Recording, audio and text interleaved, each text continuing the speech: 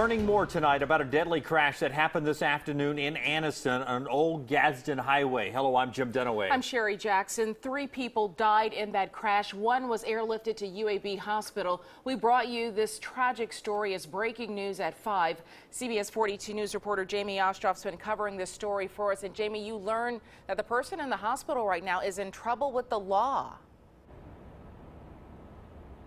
Sherry, that's right. According to Calhoun County's Chief Deputy Matthew Wade, the man recovering right here tonight was spotted by a Calhoun County deputy in downtown Anniston driving the wrong way in a pickup truck and running a red light.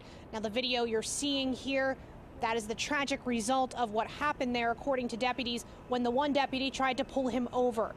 Again, that suspect was driving into oncoming traffic when he hit another car. Both of those vehicles bursting into flames. 3 people in that other car, a Honda Civic, died in that crash. Now, deputies would later find out that that pickup truck that the suspect was driving had been stolen in Anniston earlier today. This guy, this criminal, this person has caused tremendous damage today, and you know, like I said, it's an ongoing investigation. I want to know why just as much as everybody else does, but it's a tragedy. I have been and will continue to pray for these people and their family, and it's just it's a shame, and it's senseless.